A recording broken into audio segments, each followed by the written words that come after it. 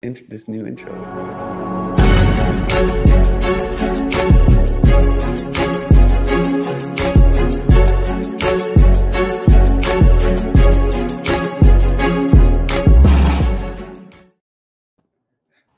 Hello and welcome to Apex Instant Tips, episode number 154, brought to you most Fridays at 12:05 Eastern Time. We are here with a new intro, and I'm Anton. And I'm Marwa. So that was our new intro. It's funny, you see something like that and you're like, oh man, I look terrible. Yeah, my camera angle that we've got, I'm going to have to actually go back and say, can we use a different camera, images from a different camera angle? Anyway, but I love the intro. Sorry. Normally we're so low budget, we don't even have like a legit intro, but we do now.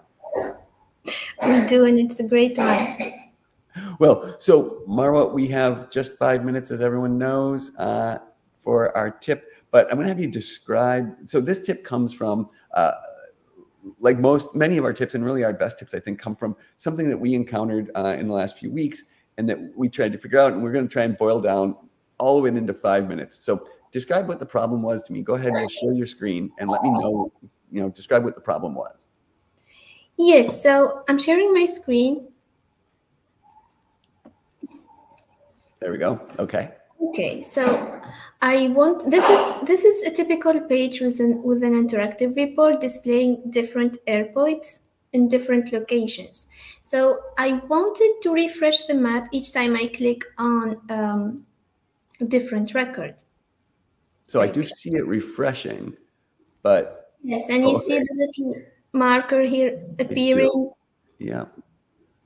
If I move the map, this is the different one that I clicked on. Okay. If I move the map to a different spot and then change the zoom level and then click on a different record like this, it seems like nothing is happening on the map.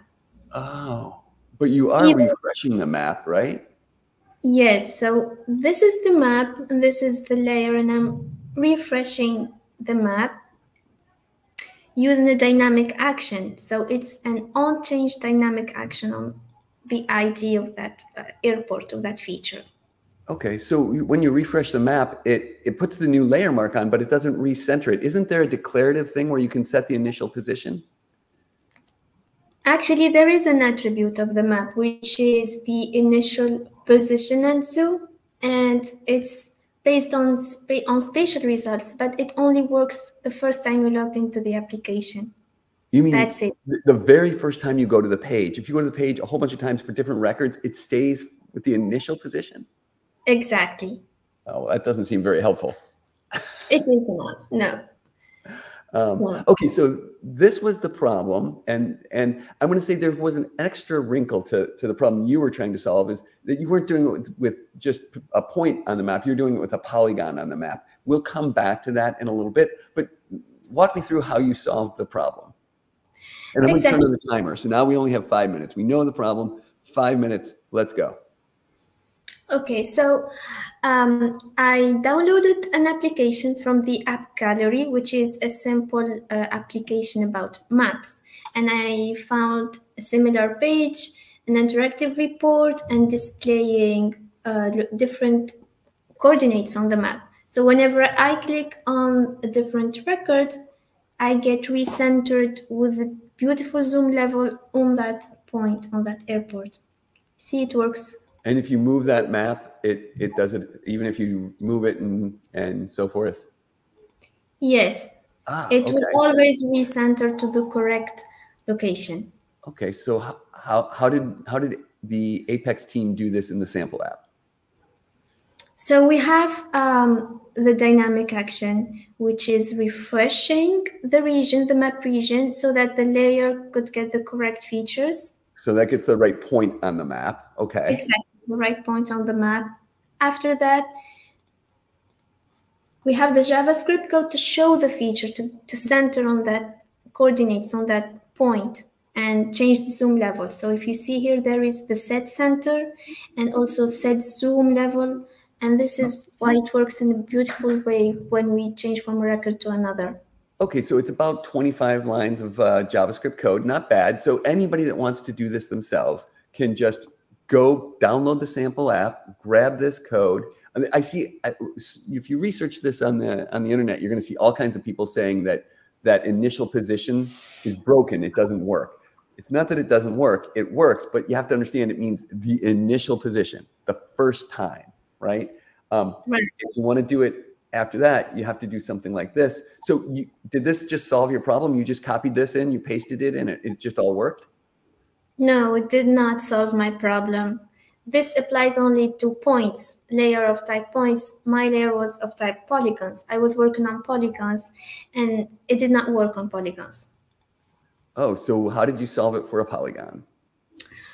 Well, I did solve that. Like, this is an example page that I created to display polygons, like construction sites. This is how it works now. I solved this by using only one line code of JavaScript and the same dynamic action. So instead of refreshing, I will be resetting the map region.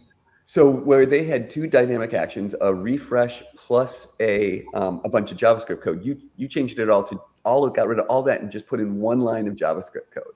That's it, one line, which is resetting the map region, and it's working. Region, you pass in the static ID dot reset.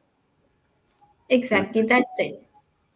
Oh, well, that seems a whole lot easier. Let's see the results. So this is a construction site, the construction site number 4. This is number 3, a different one.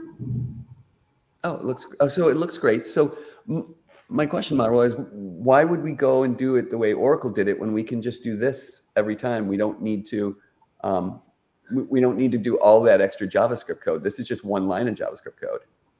Yes, I actually tried that on the first page where I had the issue on the points, and I tried to use the reset, and it works, but in a little bit different way than the one provided by the Oracle team.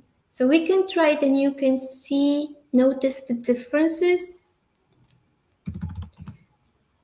So this is using just the one line of JavaScript code instead of the 25 lines.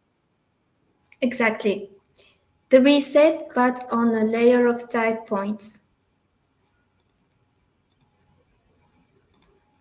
Let's see. So here it's moving to the correct point, the correct position. If I click on a different record, it's going to focus also on a different point, but the zoom is not quite beautiful done. And so you have no control over the zoom if you do this. Ah, yes. I see. That's the issue. Well, I thought that in that declarative area, you could actually set the zoom level as well, but we tried that. If we go to the setting the zoom in the actual map attribute right here, it was at the top there, right there, based on spatial results. If you change that to one of the other options, it doesn't behave on reset. This one, based on spatial results, is the only one that really behaves correctly on reset. The others don't.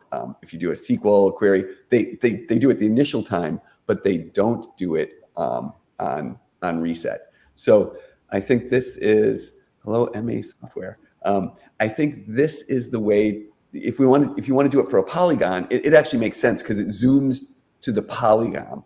But if you're doing it for a point, I do like the way Oracle opted to do it in the sample app. Well, that's our 5 minutes. We actually made it in just about almost exactly 5 minutes, Marwa.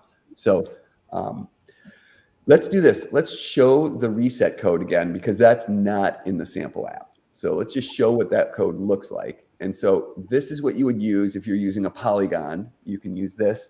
Otherwise, follow the example app. Is that right, Marwa? From the sample app, yes. And actually, this code could be used also on a button. For example, if you have a map and you moved, but then you want to recenter, you can use that reset and you will be recentered. not lost. I suppose you could do the same thing with the Oracle code. You could put that in a button as well. I like Exactly. that. I like Yes. that to have, because somebody might move the map around and they want to get back. I love the little recenter. Okay. Yes. Excellent. All right. Well, that absolutely covers our 5-minute tip. I have a wisdom of the week this week, seeing as I did nothing for the tip. I do have a wisdom of the week. And so before I actually reveal the wisdom of the week, I recently read just a little statistic here. So it's 2 statistics. Marwa, how many American adults, what percentage of American adults do you think read at least 1 book a year? American adults, so we're talking about adults, I would say 30%. So about 50% of American adults read 1 book a year. That's great. Okay, but here's the thing. Of those adults that read 1 book a year, what do you think the average number of books they read is? So if they read 1 or more, what do you think the average number that they read is? Per year? Per year. 6. It's 11. So the American population is broken into 2 groups. Groups that don't read a book at all and groups that read 11 on average. 11 on average. Pretty split, right? And so this is what I take out of this. What I take out of this is that as soon as you start reading a book, you're going to realize how good it is to read a book. And you're going to want to read more. And you won't stop. Yes. And you won't stop, right? And so my wisdom of the week is read a book or 2 or 11. Yes. So I will. that's my wisdom of the week. I hope folks like it. Let me know what books you read too. Have you read a good book recently, Marwa? No, not recently, but I will choose the one and share it with you. It's time. So yes, because we're talking books, I'll give a recent book recommendation that I have. It's called Double Helix. It's written by the Nobel Prize winner that one of the 3 folks shared the Nobel Prize for discovering the structure of DNA. And wow. And I won't give any spoilers, but I'll say, so this Nobel Prize winner wrote the book later, but he wrote it from the perspective of when the point in time he was there. So he was doing this work as like a 24-year-old. And so he gives the perspective of what he was thinking as a research, as a scientist, and what he thought about other scientists. It's less science than it is it's less about biology than it is about psychology, to understand his thought processes about his coworkers. It's almost like a soap opera. I was going to ask you if the book was more about science than other thing, but you already answered that. Yes, I'm curious to see. It's interesting to get this perspective, and then he gives an epilogue and tells about how he was wrong about what he thought about other people. I think it's interesting in that regard. It is. Yeah. So there we go. Looks like we got a link to the book as well, and I guess there's a good chance that my statistical data might be inaccurate. Well, that's all I had, Marwa. Anything from you? Well, thank you. I will choose a book and share it with you probably, or I will read the one that you just suggested and give you my thoughts, okay? Excellent. Excellent. Wonderful.